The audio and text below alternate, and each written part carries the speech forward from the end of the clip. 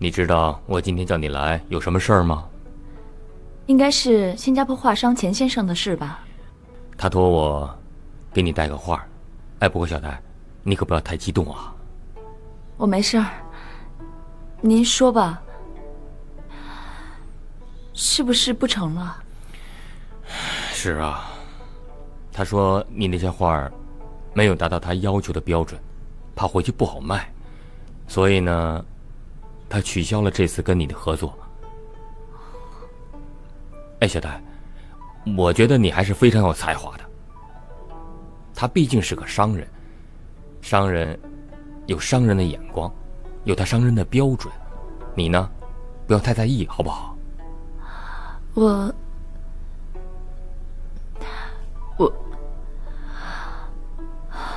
我先走了。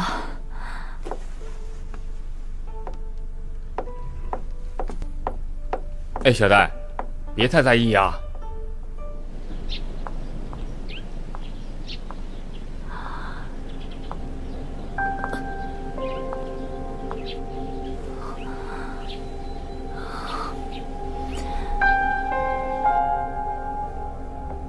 待会儿液体快没了，你给我打个电话。哎，好，谢谢你啊，大夫。那个，我问一下，咱们社区上门点滴怎么收费啊？我来一趟是60块钱。哦，还不算贵。哎，他不会是心脏问题吧？不是，他就是由于情绪激动，起伏过大，再加上没有休息好，没多大的事儿啊。哦。哎，对了，大夫，不会引起什么心梗啊、心衰啊、不会的，没事儿。哦，我先走了。哎，行，我送送你。哎，你看着点，别让你回血啊。哎，没事啊。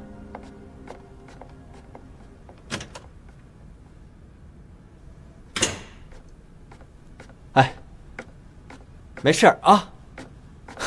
来，弄一下。干嘛要说话呀？别说话啊，赶紧，现在休息最重要了，知道吗？休息好了，身体才能早点好起来。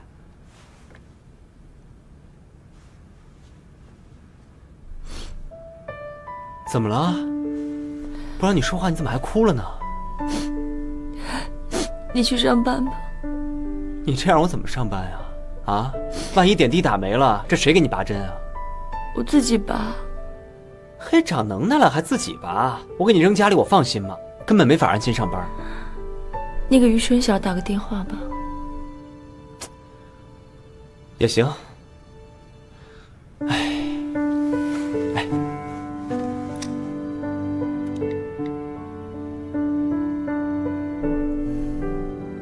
哎，春晓，我刘栋。那个，丹娜病了，现在卧床不起的，你能不能过来看一下，照顾她一下？啊？你正在处理一件大事儿。哎，那没事，那我照顾她吧，我就告诉你一声。好嘞，一会儿打电话，拜拜。也不知道他忙什么大事儿呢。凭我的预感，肯定有事儿，不然你生病了，他不可能不过来看你。那你给牛伯成打个电话。算了，我还是给白雨洁打个电话吧。睡觉啊，乖。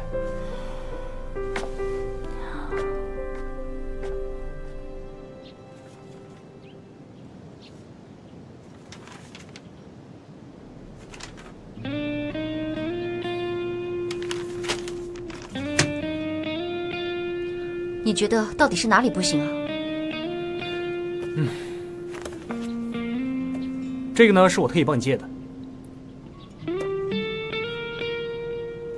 这个是戏剧学院文学系的教材，它会告诉你什么是戏剧性。写戏呢最重要的是2点，一个是人物关系，一个是规定情境，弄懂这2点就好办多了。我看要不然就算了。别呀，你这稿我看过了，有的东西呢还挺生动的，只不过呢你还没把它编排好。你回头再看看这本书，悟一悟，肯定能更好。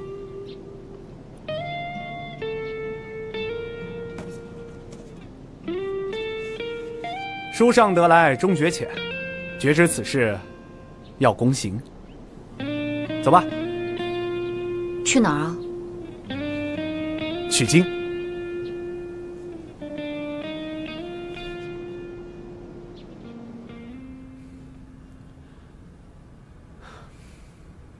怎么样？不幸被我说中了吧？不让你辞职，不让你辞职，你偏辞职。现在可倒好了，这么长时间的付出都没有收获。哎，该收获的时候，都没人收够了。你埋怨我吧，好好的埋怨我吧。我埋怨你干嘛呀？我只是说出我的实话。你以后说话办事别那么任性。我没认为我的选择是错的。是，我也觉得你现在的画比以前有感染力，不管是从色彩上还是从视觉上。你会看吗？我凭我的直觉啊，我想没错。谁呀？这是？应该是春晓吧？啊！来了！哎，牛伯成，他怎么样？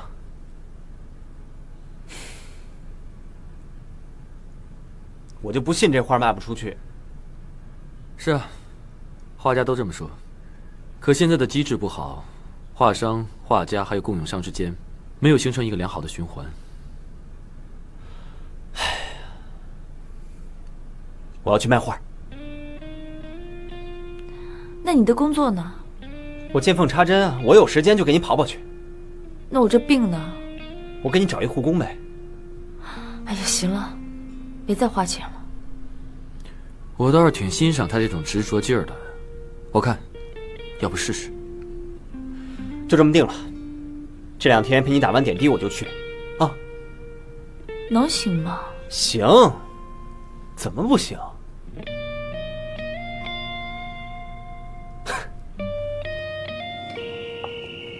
原来你说的取经就是带我去看话剧啊。毛主席他老人家说过，从实践中来到实践中去。怎么样，带着不同的态度看，有什么不一样的感受吗？我以前从来没觉得话剧可以有这么直观的冲击力。我想你看的那些话剧就是开心麻花之类的大小品吧？那又怎么样？我觉得喜闻乐见也是一种艺术形式啊。哎，得，说艺术我说不过你，不过真的对你有没有什么帮助吗？有很多。这部戏对现代爱情信仰的描写刻画的十分深刻，而且很真诚。真诚，说得对。其实你们写剧本的跟我们搞设计的差不多，都是用某种形式呢表达你们的思想啊、情绪啊之类的。你要那些欣赏你的人去接受，就要真诚，对吧？所以从你的作品中，我能看出来太多的束缚。你是不是有什么刻意回避的？可是你要想，你现在搞的是艺术创作，不要老觉得别人在窥探你隐私就好了。我知道了。我已经到家了，就先上去了。好，回去吧。哦，对了，下周呢还有一场演出，到时候咱们再去看。那就说定了。好，那就这样，再见。拜拜。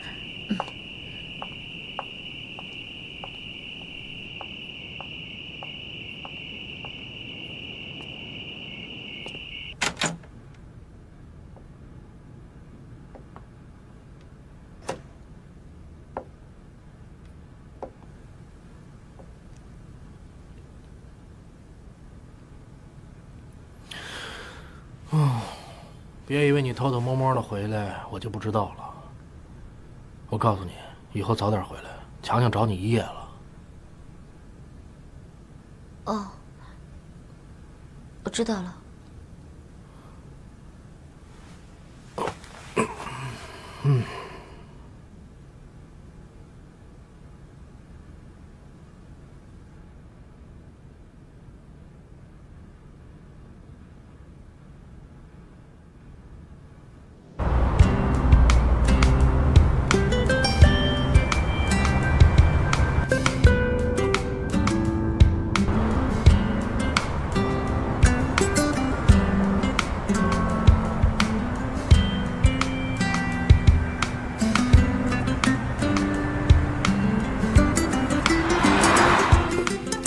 您看看这幅，这幅就是咱们说的特牛的题材。您看看，您看看这主题和背景的搭配怎么样？这幅的色彩，我觉得很合适您这儿的风格。就看您对这幅画还有什么想法。比方说，我们还有一些山水的感觉。哎呀，您仔细看一看，特别像爱尔兰盛开的郁金香。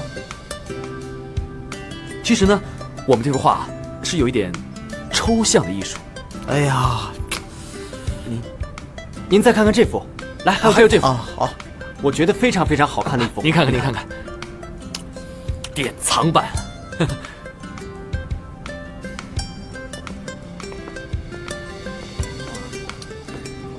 你好，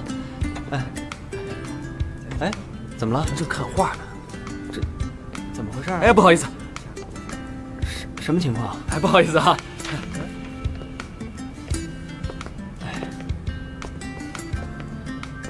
这走，哎，比你第4稿不知道强了多少倍，有质的飞跃。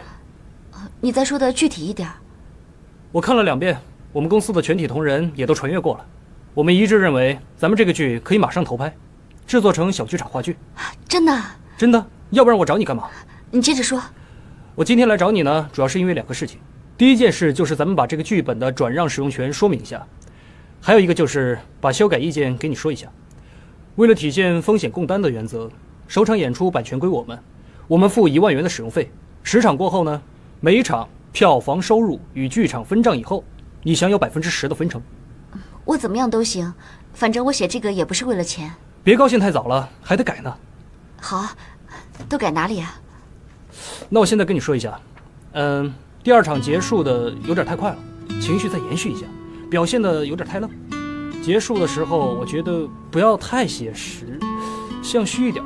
我觉得可以给大家一个更大的想象空间。人物方面，我认为可以呢，再把它特点化啊，再把它性格化一些。跟你说了，不是那么简单。行了，我病也好了，你赶紧上班去吧。不，你能怎么着啊？我就不信了，我要是卖不出1张画，我绝不罢休。我跟你说，这事儿呢，你还真不能太执着。这事儿啊，就得碰，指不定哪天呢，就有人来买咱们的画了。我觉得挺好的，谢谢你这段时间陪我。明天你就不用去了，这里面事儿啊，我大概也了解了。而且现在几家画廊已经答应放我们的画在他们那儿卖。那你每天该上课也得去啊。甭管了。那你白天跑这个，晚上还能上好课吗？你身体受得了吗？老婆，你太小瞧我了吧？我可是拿过全国总冠军的教室运动员，知道吗？还是这样吧，改天呢，我跟雨杰说说，给他讲讲课。就你，像你真能做得了他主事的？哎，行，这事咱们不提了啊，赶紧吃饭。哎，多吃啊，老牛。好。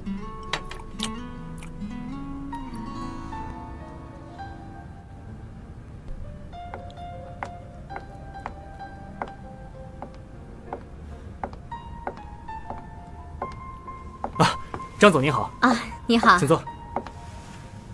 前2天跟您联系过，这是我的名片。徐强，我听我朋友说你们现在正在筹划一个话剧，是不是需要一些赞助资金啊？是啊，我们这个呢虽然是小剧场，但是题材很有话题性，而且我非常看好这个剧本。其实我们公司呢，一直是比较喜欢扶持一些影视行业的，但是这个话剧真的还没有做过。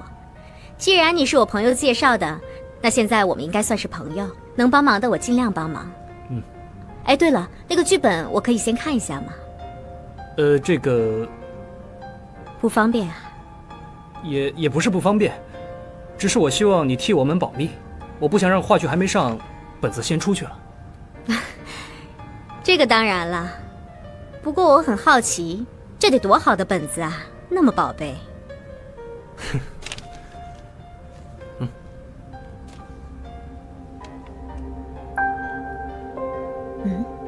余春晓。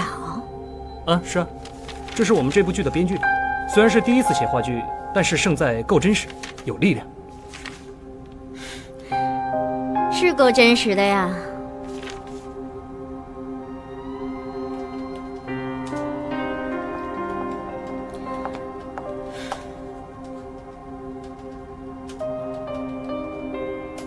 小刘，别叫了，他不在。你把话都说到那个份上，不是重要的事，我是不会来的。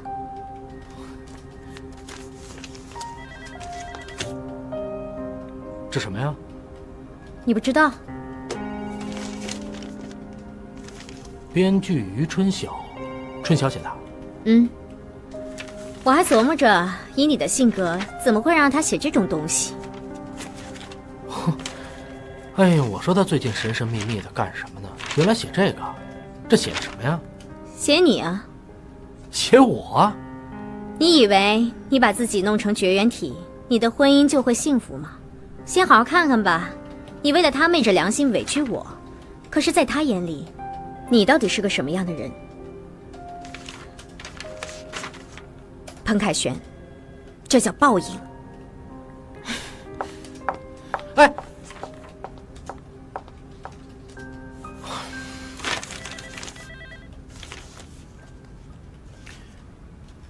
把心还给我。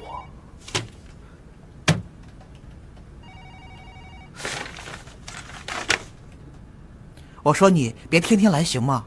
我不跟你说了吗？一有消息我马上给你打电话。啊，谢谢何老板，我就是顺便经过过来看看。我跟你说啊，在这儿都有挂2年的，这个东西它不是着急的事儿。那行，何老板，那就麻烦你多仗着点，应该的，多介绍应该的啊。几个人。你以后啊，不接到我电话就别过来了，这样我压力很大的。哦，不会啊，好，再见啊！哎，再见啊。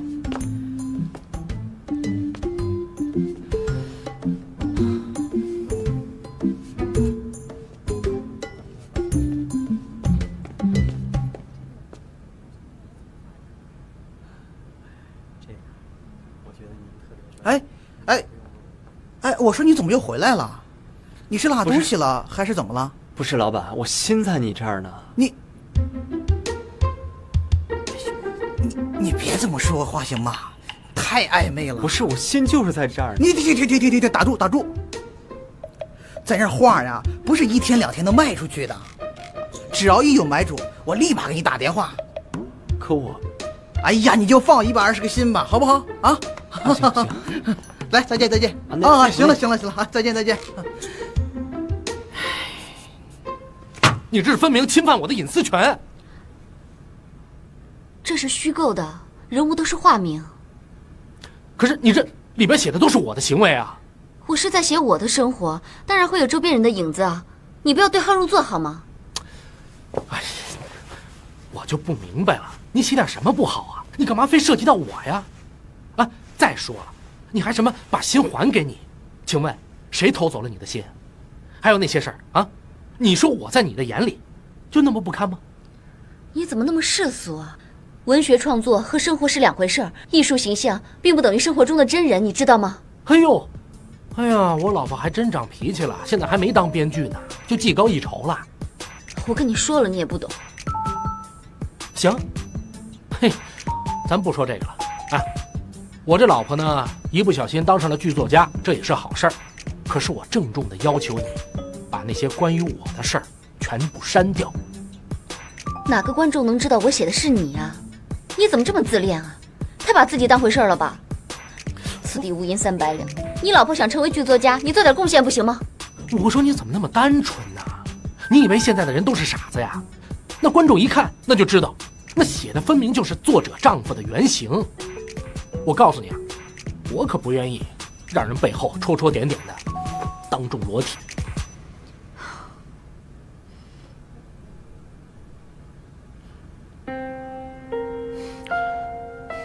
你不删我删啊？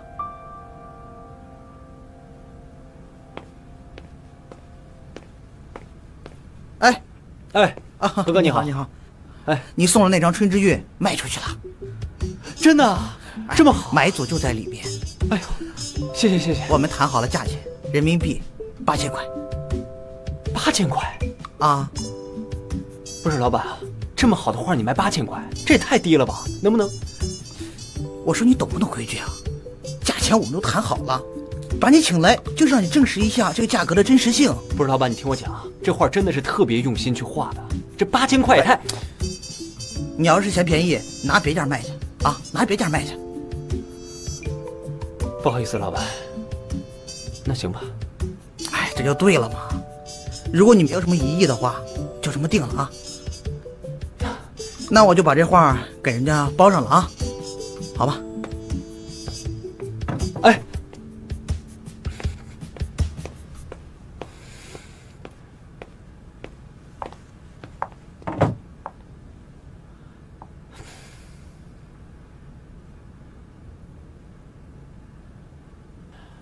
邵老板，我们这儿卖出的画您放心，肯定会升值的。我们都是老主顾了。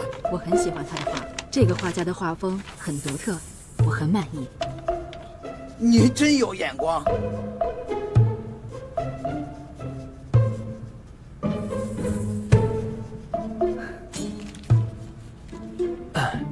好，收起拿画。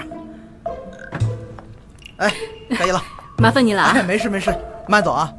不好意思打扰一下，你忘东西了。这幅画的介绍上面有作者戴娜。哦，谢谢谢谢啊！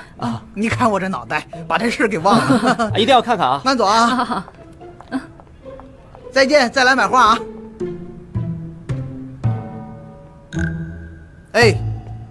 哎，看什么呢？啊，来，给你钱，4000，给你。4000块钱这么少，没见你这么黑的。哎，你别这么词儿说我行不行？谁黑啊？我们是有协议的，我的佣金是50%。老板，你听我说啊，这幅画是我老婆一笔笔画出来的，每一笔都是她的心血，在我心中那是无价之宝。你随随便便往那一挂啊，动动嘴皮子就卖出去了，一拿还拿一半，你不黑谁黑啊？你知道我这里1个月房租多少钱呀？啊，你那画往这一挂才几千块钱，哎，你别人一画好几万呢，你要不想花这钱，你自己开画廊去啊！真是的。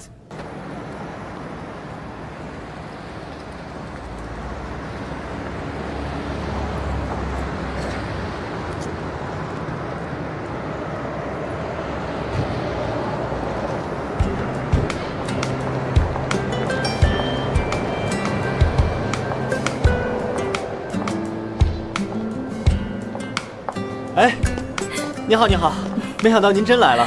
不用搞这么神秘。虽然我只在画廊跟你打了个照面，但对你印象很好，你的形象很阳光。谢谢啊。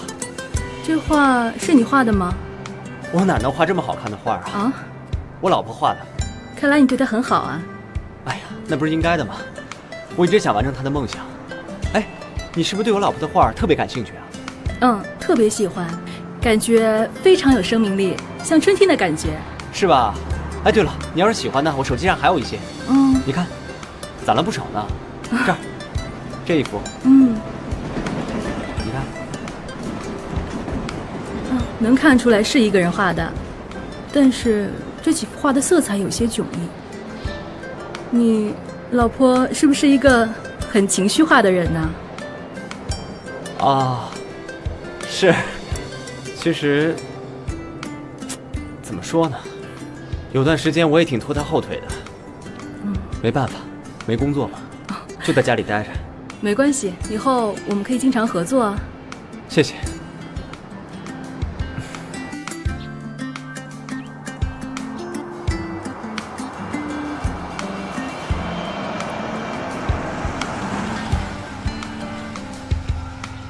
啊。这栋楼就是我们家。哦，你们家还挺漂亮的呀。来，好的，谢谢啊。别客气。就在那个楼上。哎，你们家房子挺大的吧？还行吧，我给你介绍一下。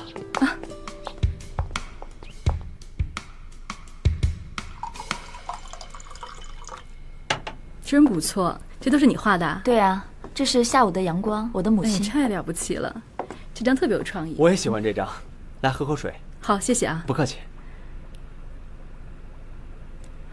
这么好的画放在家里都可惜了。哦，是啊。可是我们也没有别的地方放画啊。哎，你们自己为什么不开个画廊呢？哎呀，哪有那么容易？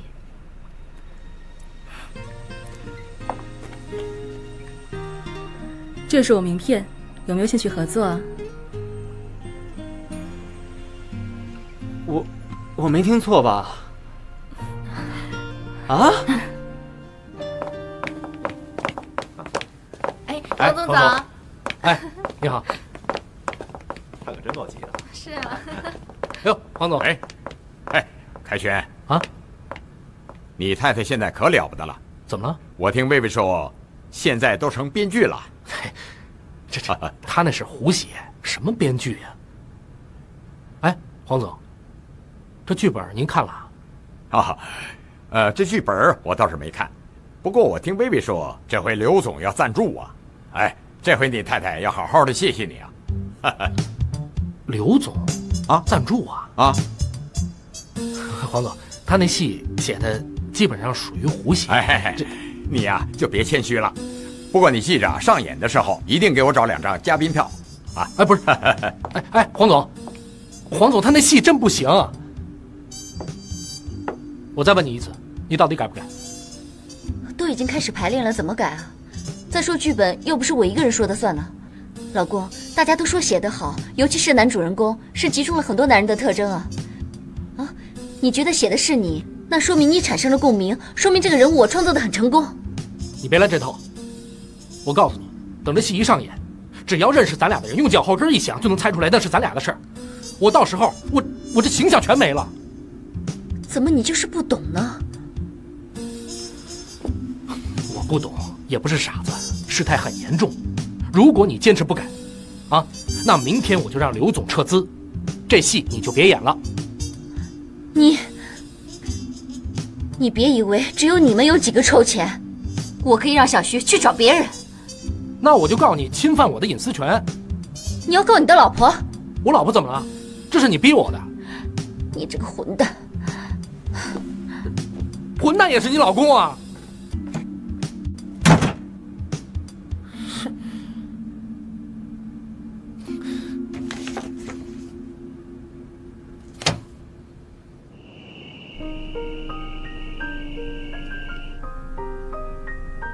你都想好了？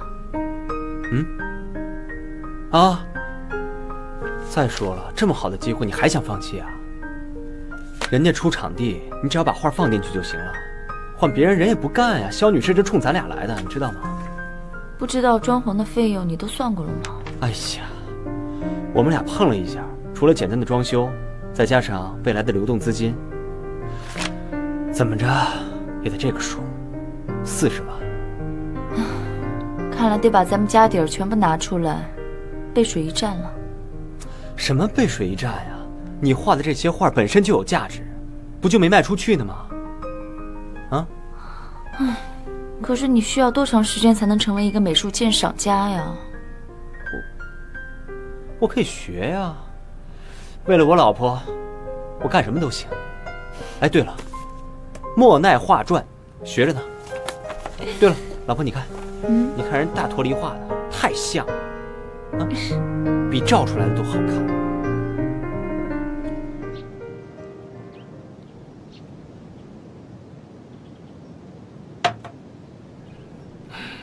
隐私权的问题，我问过律师了，他说人的经历不具备著作权特征，更不是隐私权。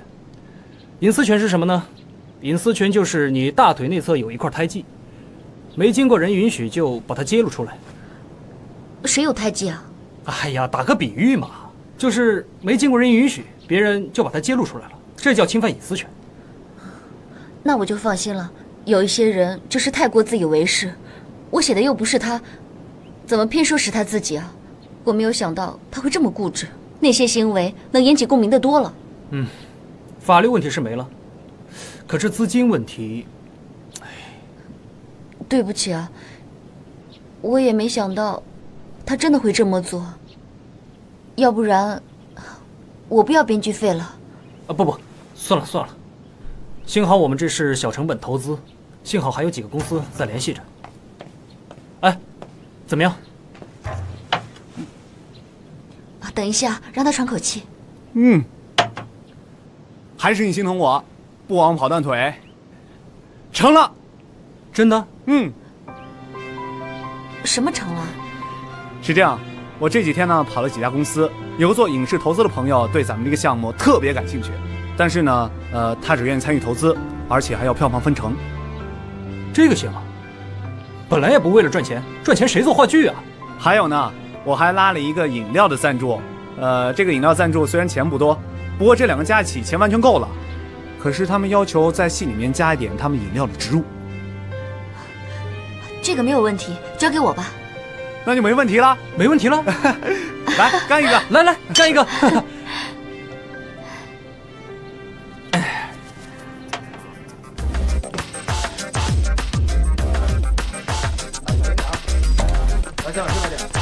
慢点啊，行吗？行了，差不多了。好，好了，怎么样？这幅画真的挺好看的啊！怎么样？不错吧？你看，这个距离感还真是好看。是吧？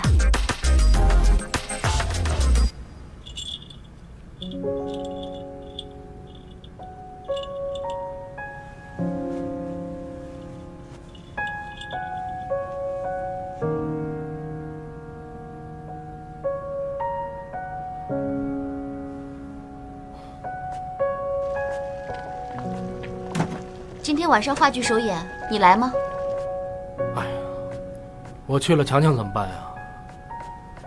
可以带他去啊。人太多了，不安全。你就是不想给我捧场吧？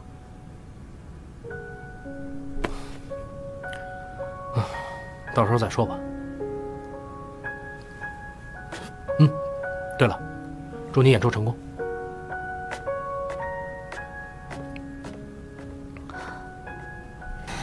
好，大家放慢速度，好，调整呼吸，放松你的手关节、肩膀。OK， 今天呢就到这儿了。还有，可能呢这是给大家上的最后一节课了，明天我就不在这儿了。最后一堂课？为什么呀？怎么回事？家人的个人私事，我相信还有别的教练也很好啊。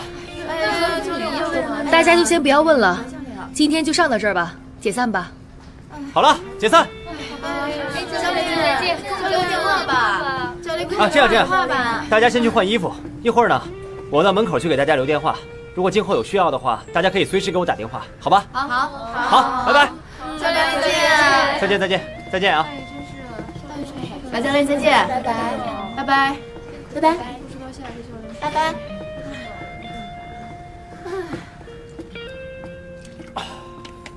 我想做最后的挽留。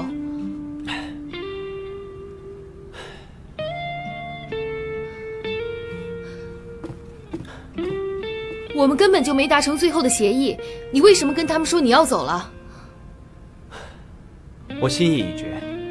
你不用这么坚决，我现在就可以很肯定的告诉你，今后不管哪一个行业，都不会像现在这么愉快，这么有成就感的。